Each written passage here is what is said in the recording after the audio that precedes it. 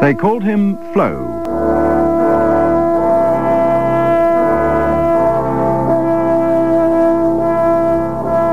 And then there were those who called him Ziggy.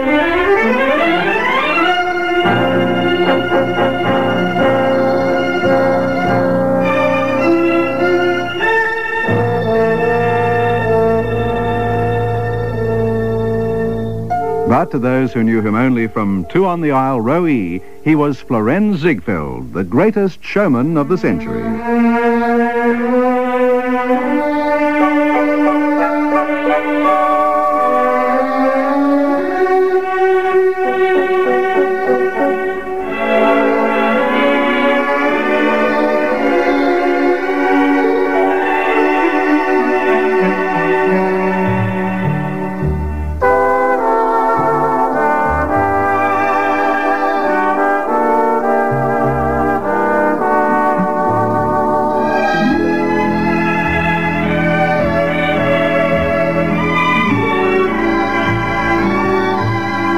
Lorenzo the Magnificent, or a witch doctor presiding over tribal dances, Ziegfeld has been compared to both. Certainly the period in which he lived, a world of bizarre yet naive impulses and precarious wealth, is vividly mirrored in the extravagances of his life. A secret of Ziegfeld's success was his strong sense of the outrageous and the way he exploited it. He was the greatest showman of the century, and his enthusiasm and lack of inhibition confounded alike his wives, friends, and enemies. Yet he was also the stimulator and exploiter of genius in others: designers, scriptwriters, dancers, musicians, singers, and comics. Ziegfeld brought the first edition of his many follies to New York in 1907, with Anna Held, the renowned French starlet and Ziegfeld's first wife, starring. The title was her suggestion. This novel musical revue caught the mood of the times and revolutionized show business. The Follies became an annual production on Broadway, and through the years, the chorus lines featured some of the most beautiful women ever to walk across a stage, all personally selected by Ziegfeld, whose avowed aim was to glorify the American girl. He succeeded beyond his wildest dreams. Anna Held, Billie Burke, Ina Claire, Mae Murray, Marilyn Miller, Billy Dove, Lillian Lorraine, Olive Thomas, up to some 3,000 of them over the years, in the Follies and out. To be a Ziegfeld girl was to be the utmost in sophistication, the most desired of all the desired, and the master showman spinning wondrous webs of fashion and fancy was Ziegfeld. Broadway. Ah, Broadway, I can see it again. The Broadway of 1907. The Broadway that was waiting for me, an innocent world believing in a golden future, full of peace and laughter and beautiful girls. And here's the theater where my first Follies opened. As I look at that theater now, it's all mine forever. No taxes, no bills, and no competitors. There they are, my first public, the high and mighty and the hoi polloi. And here they're all mine, eternal toys that never grow older. Look at Mrs. Astor in her beautiful carriage, with her famous horse, much more famous that night than Ziegfeld. And didn't the horse know it? And Diamond Jim Brady, with no horse, but what a filly inside the car. There they are, an old New York first night audience, the judge and the jury. What have you got, Mr. Ziegfeld? Show us your magic if you dare. Make us dream if you can. What have you got, Mr. Ziegfeld?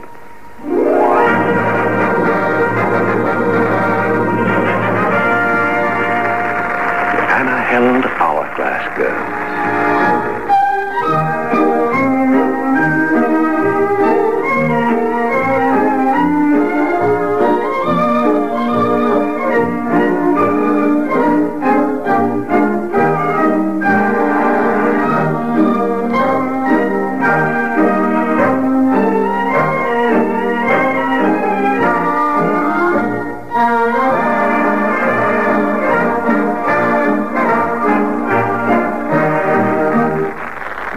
Thank you, Mrs. Astor.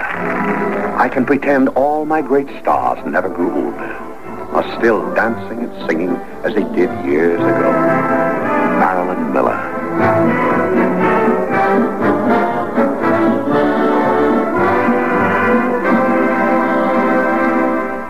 Fanny Brice. Look at me, oh, look at me. Oh, I'm an Indian. I'm an Indian. Will Rogers. Well, what'll I talk about? I ain't got anything to say that's funny. All I know is what I read in the paper. I can hear the applause, as if it hadn't disappeared into the past.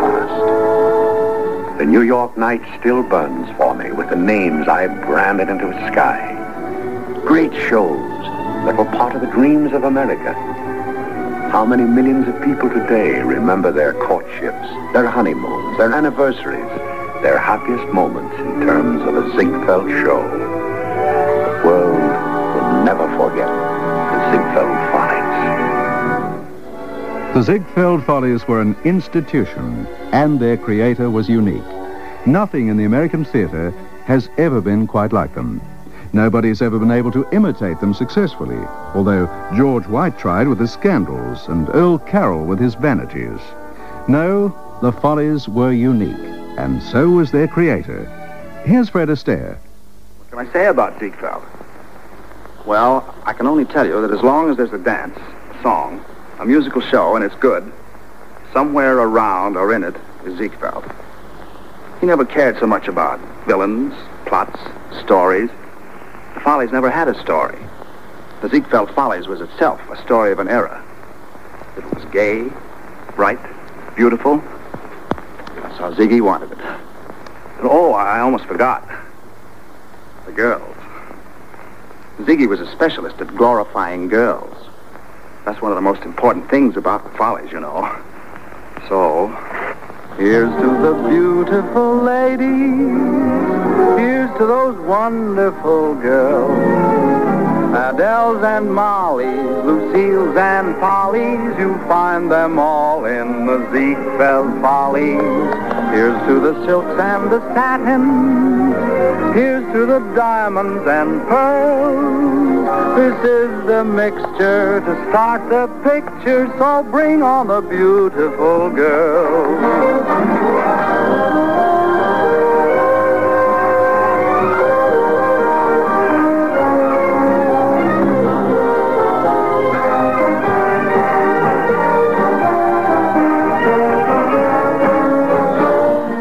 The silks and the satin, here's to the diamonds and pearls, a sweet endeavor, a joy forever, so bring on the beautiful girls. The Ziegfeld Girls, Lillian Lorraine, whose rare beauty was endlessly extolled in the press, who had a compulsion for speed and wild parties, and who ended her days dependent on charity. Dolores, of the proud patrician posture and silky blonde hair, who began modeling and quit the Follies to make her marriage to a millionaire as successful as her stage career. Olive Thomas, considered by many the most beautiful of all Ziegfeld girls, whose unhappy marriage to Jack Pickford ended in sudden death in Montmartre. And many, many more. But the Follies is much more than the story of the Ziegfeld girls. There's the story of Ziegfeld himself, a man with a genius for publicity and a rare taste for feminine beauty, never more perfectly expressed than in his two wives, Anna Hild and Billie Burke. His first Follies cost him $13,000 to put on. 20 years later, it cost him $300,000, and the customers were paying $200 a seat for the opening night. The Follies is also the story of other men, the great comedians, the songwriters whose songs written for the Follies of long ago are still being played today, the great designers whose scenery and costumes made each edition of the Follies a breathtaking spectacle.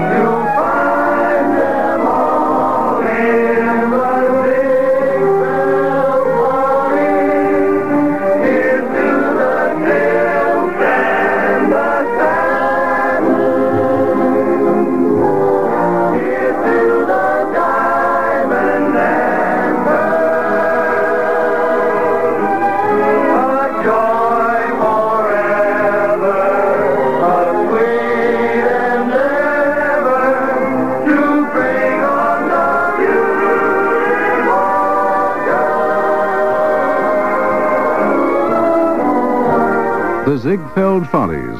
It was the best of times, it was the worst of times. It was the Depression. There was nothing to remind us, wrote Billy Burke, that in China, millions were struggling for a handful of rice. Everyone had fistfuls of money to spend. The world was a place created just for fun, and Flo, of all people, was the man best equipped for having that fun. The Ziegfeld touch was enough to bring millionaires to the Follies night after night after night, seeing the same show over and over and over again. Diamond Jim Brady, flaunting his cartwheel diamonds in his vest and at his cuffs, was happy to pay $750 for 10 opening night seats. And dozens of baskets of long-stemmed roses would arrive backstage for the Ziegfeld Girls. Style was as important to the Diamond Jim Bradys of Wall Street as it was to the Ziegfeld Girls and Ziegfeld himself. And tucked deep down in the blossoms were diamonds, bracelets, ropes of pearls, all the treasures of the earth that were beauty beyond treasure. And it was Ziegfeld who created it. Generations have grown up since the last Ziegfeld girl preened her feathers and strutted her stuff in the pink and gold spotlights. But to have been a Ziegfeld girl was to have been someone special, the most alluring, the most enchanting, the most fascinating, the most exciting, and above all, the most beautiful.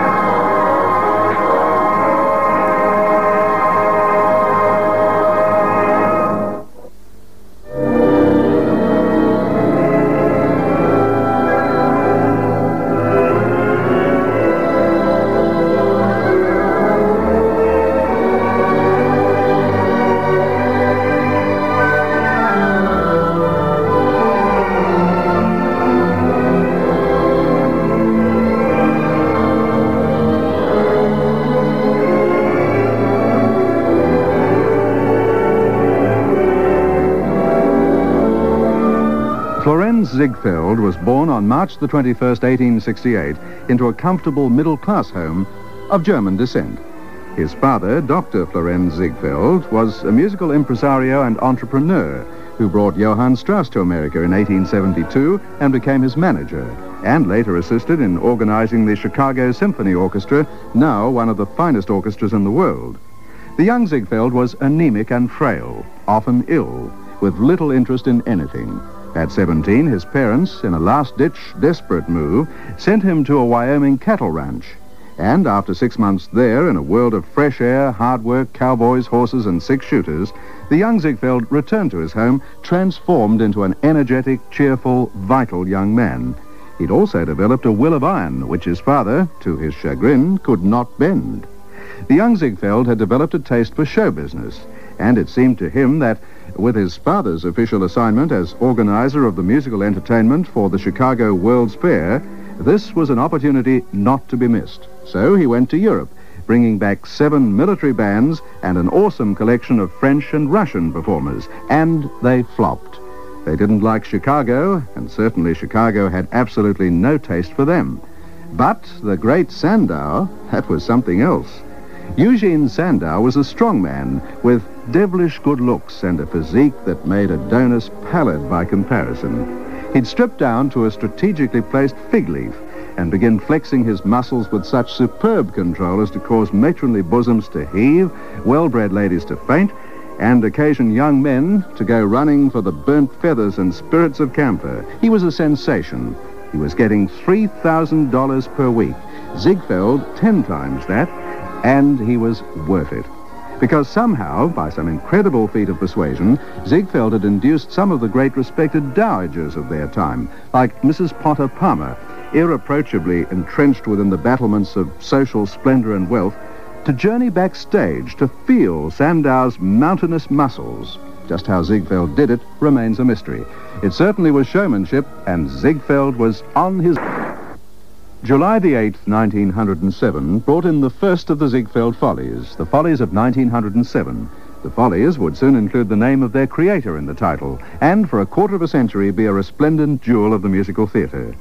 Budgeted at $13,000, an unexceptional figure for the day, the Follies professed to be continental in its tone and style. its very title called to mind the Parisian Folies Bergère, and for theatre-goers who failed to make the connection, the New York theatre roof was rechristened Jardin de Paris. Ziegfeld's wife, for Anna Held had become that, originally convinced him that something like the voguish Parisian revue might appeal to New Yorkers, although the title might not have been derived from the French Follies, but from a column written by the show's first librettist, Harry B. Smith, whose column had been called Follies of the Day. 50 lovely Corinnes, the first in a long parade of breathtaking beauties, made even more dazzling by their association with Ziegfeld, were billed as the Anna Held Girls in an effort to convey to them some of the exotic, mischievous glamour of Ziegfeld's wife. The most famous name in the cast was Nora Bayes. Nothing of any lasting value emerged from the evening, although Anna Held and her girls performed once again the song that had long been Ziegfeld's taste, imagination, lavish hand, and persistence would eventually turn the Follies into a legend. His first edition was such a success, with profits so large, that Ziegfeld determined to offer an even better edition next year, and he did. The Follies of 1908 again starred Nora Bayes, and in it, she sang a song she'd written with her husband, Jack Norworth. It was to become the first of the Ziegfeld hit songs, and one which he featured in many editions of the Follies, right through to the very last in 1931, in which it was sung by Ruth Etting. The night was mighty dark, so you could hardly see, for the moon refused to shine. Couples sitting underneath a willow tree, for love they pine. Little maid was kind of afraid of darkness, so she said, I guess I'll go. Boy began to sigh, looked up at the sky, told a little tale of woe. Oh,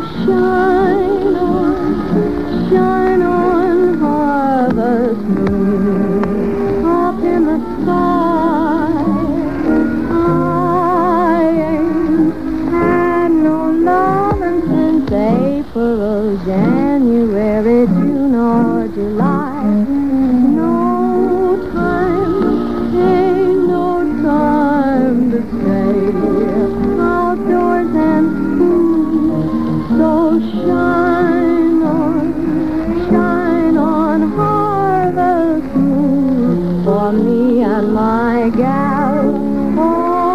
Ruth Etting singing Shine On Harvest Moon.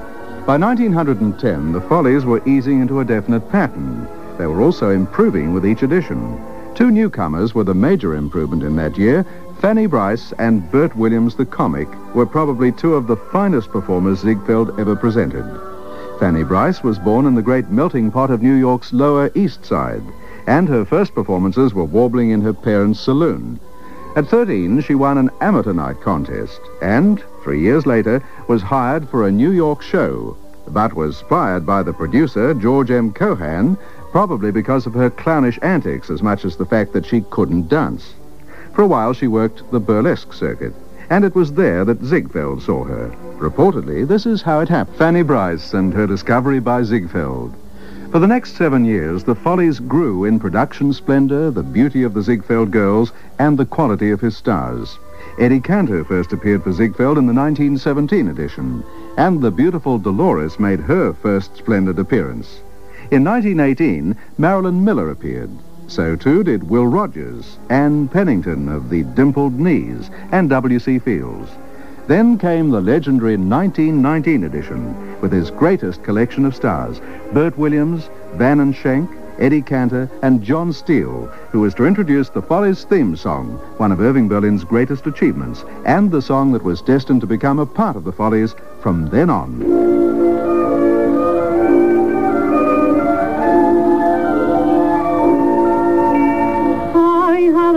For music, and I have an eye for a maid.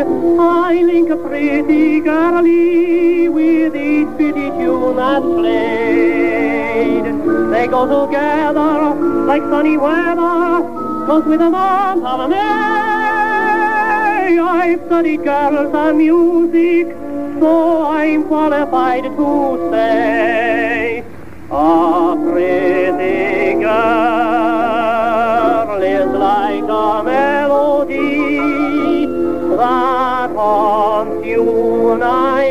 and day,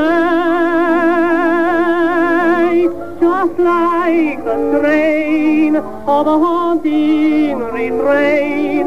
She'll start upon a marathon and run around your brain. You can't escape. She's in your memory by morning, night, and noon. She will leave you and then come back again. A pretty girl is just like a pretty tune. A pretty girl is like a melody that haunts you night and day, just like the strain of a haunting refrain. She'll start upon a marathon and run around your brain. You can't escape. She's in your memory by morning, night, and noon. She will leave you and then come back again. A pretty girl is just like a pretty tune.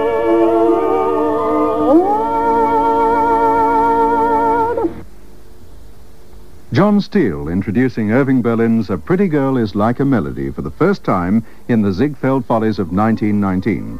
The following year came what many regarded as the best of them all. Most critics, insisting that the Follies were improving every year, thought so anyway.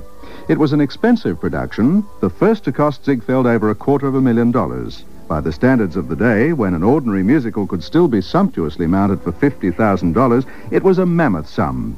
As always, the parade of beautiful girls was enthralling, and the comics, in this edition, Raymond Hitchcock, W.C. Fields, Ray Dooley, and Fanny Brice, as funny as ever.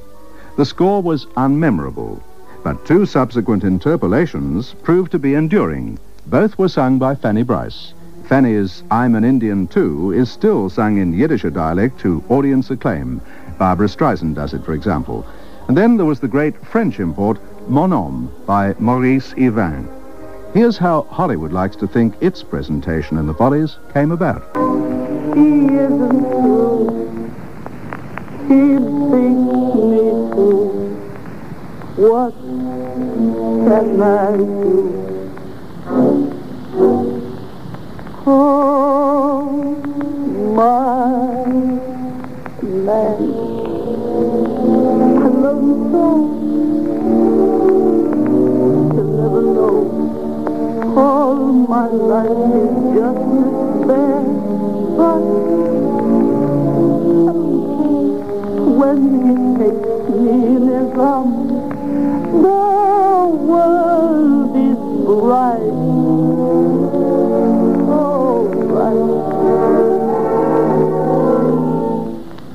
What's the difference if I say I'll go away when I know I'll come back on my knees someday? For whatever my man is, I am his forever.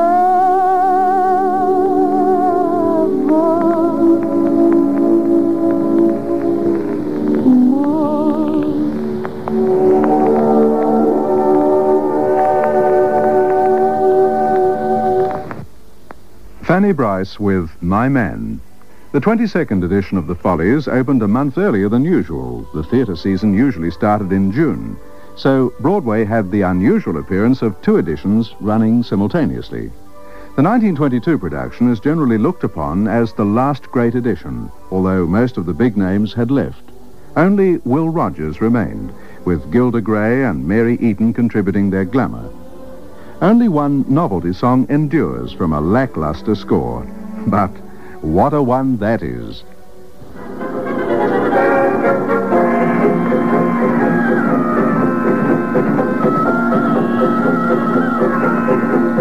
It's Mr. Gallagher. It's Mr. Gallagher. As I live, why, it's my old pal, Mr. Sheen. How long have you been here? I've been over here a year. It's the strangest country that I've ever seen. Oh, Mr. Sheen. Oh, Mr. Sheen. Over here, why, we can both live European. Yeah? Ride around on camels' backs, and we'll pay no income tax. Positively, Mr. Gallagher. Absolutely, Mr. Sheen. Mr. Gallagher. Mr. Gallagher, I understand one day you saved a lady's life. In a rowboat out at sea, you were a hero then to me. Someone said that you had made this girl your wife. Oh, Mr. Sheen. Oh, Mr. Sheen. When she sank, I dove down like a submarine. Dragged her out upon the shore. Now she's mine forevermore. Who? The lady, Mr. Gallagher? No, the rowboat, Mr. Sheen. Be that we're wrong. It's happened before. Oh, Mr. Gallagher. Mr. Gallagher. At the Follies you will see some wonderful sights. Are you the redhead on the end? I'd like to be your friend. How about a little date with me tonight? Oh, Mr. Sheen. Oh, Mr. Sheen. Why, you haven't got a look in with that queen.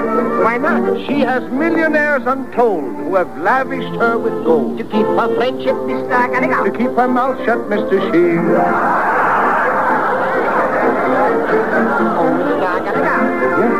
Mr. Gallagher, today I paid a visit to a gallery.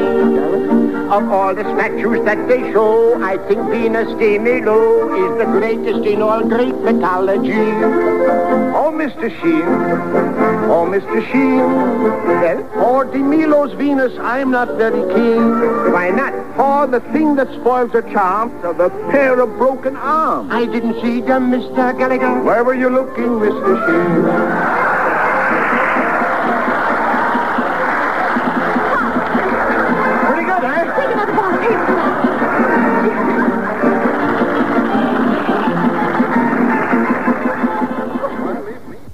Charlie Winnegar with the original Mr. Sheen of the song, Al Sheen.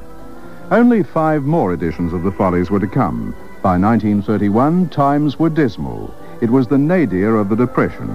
Many of the best Broadway talents were leaving for Hollywood if they were not already there. For those who remained, especially the great old-line producers, enforced idleness and bankruptcy loomed.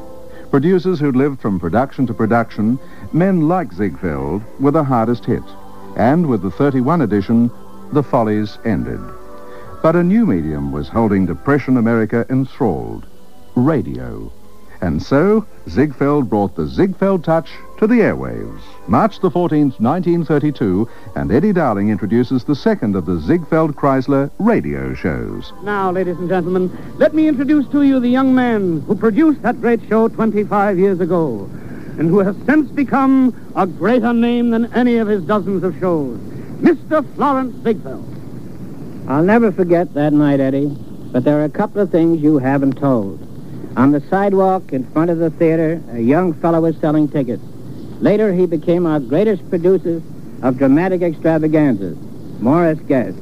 And across the street at Hammerstein's Victoria Theater, a boy was playing an vaudeville act called A Night in an English Music Hall.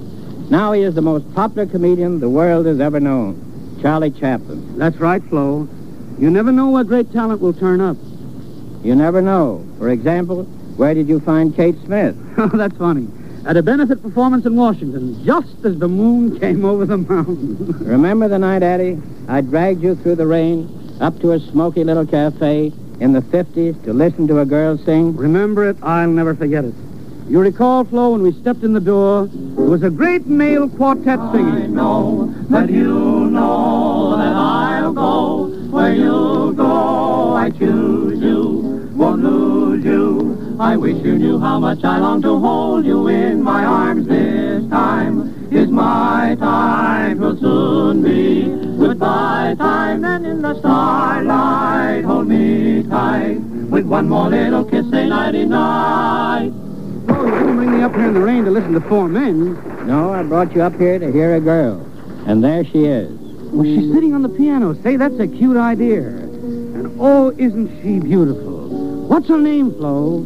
Her name is Helen Morgan. Listen to her.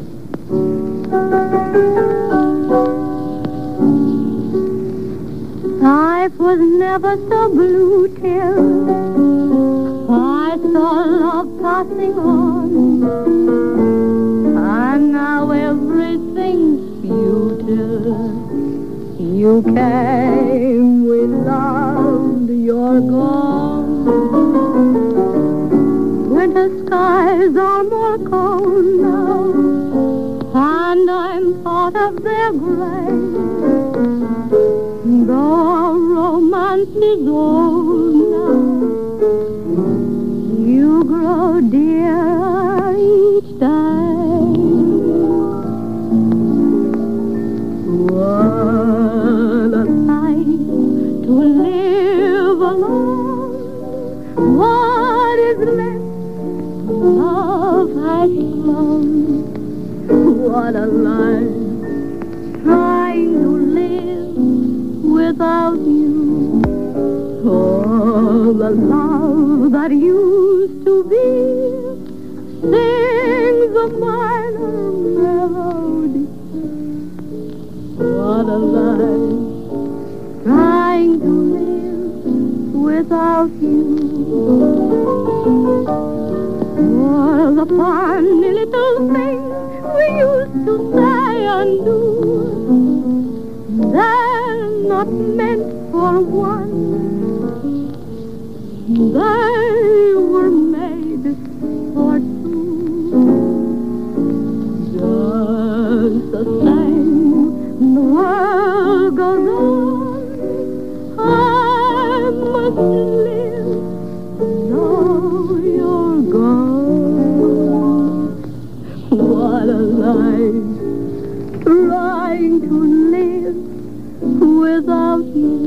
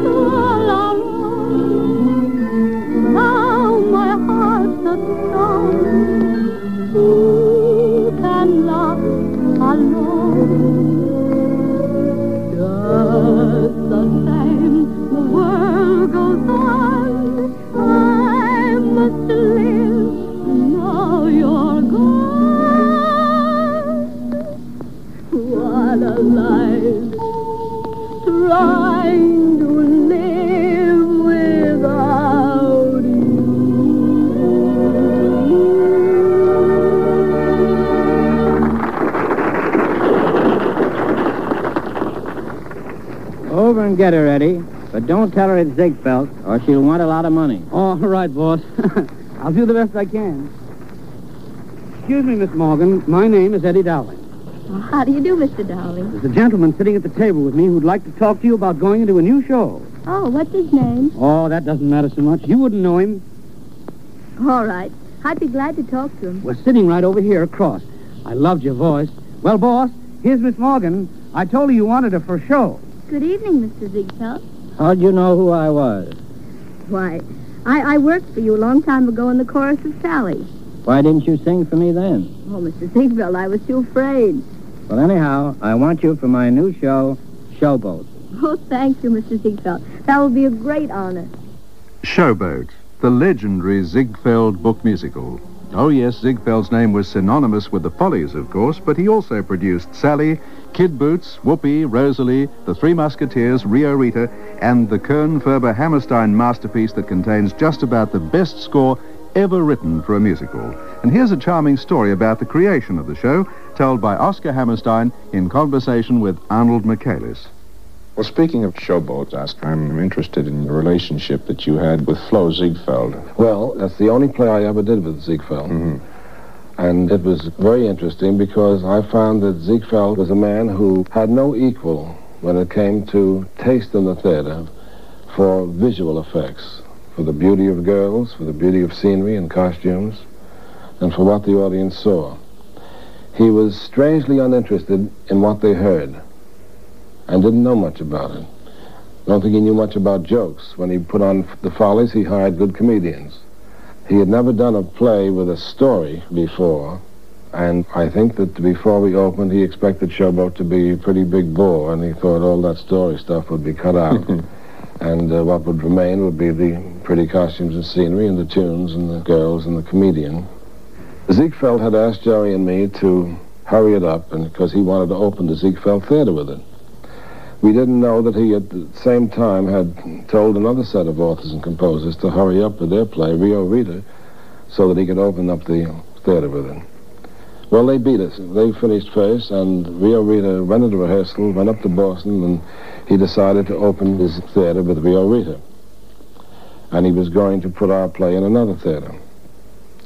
So I was up at Jerry's house in Bronxville one day, and I said, nothing's happening. We don't hear from Ziegfeld, although we'd finished our manuscript by then. And I said, what do you think? What's the delay? And Jerry said, I don't think he's got enough money to put our show on. I said, well, how do we find that out? Jerry said, we ask him.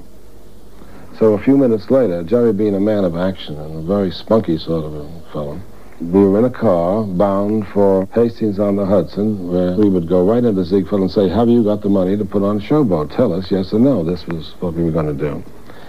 This was a Sunday. We arrived at this very sumptuous-looking French chateau type of mansion, and a butler opened the door, and he was the most imposing butler I ever... He looked more like a bank president than a butler, and he asked us to go into the drawing room and wait.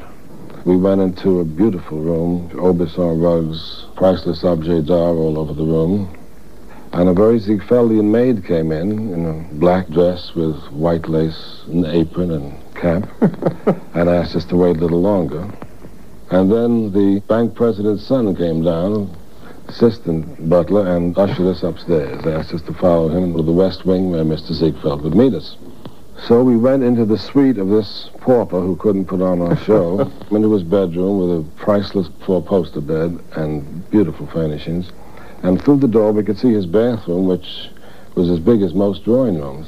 And Ziegfeld was being shaved by a man with a long white beard who looked like King Leopold of Belgium. It was the most impressive production I'd ever seen on or off the stage. Then Ziegfeld said, wait a minute, boys. And then he came in all shaven in a beautiful brocaded dressing gown and started to tell us about the wonderful business that Rio Rita was doing up in Boston. Everything exuded wealth. He asked us to stay for lunch. It was only potluck because they hadn't expected us, but it consisted of cocktails, of course, and wonderful roast beef, and there were footmen standing behind every chair, and we had champagne, and the talk was very pleasant. And about 3:30 or 4, Jerry and I, in a kind of a misty contentment, waddled out of the house, never having dared to ask if we had enough money to put on Showboat. We had had turtles imported up from Florida. We had all the delicacies in the world. How could you ask a man like that if he had money enough to put on a show? That's wonderful. The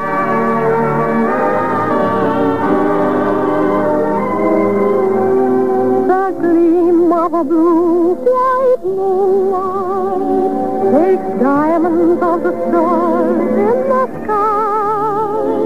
The gold of an autumn sunset colors a cloud passing by. The night says goodbye to the morning, and the heart says hello to the heart. All of these wonderful things shall endure their works of art.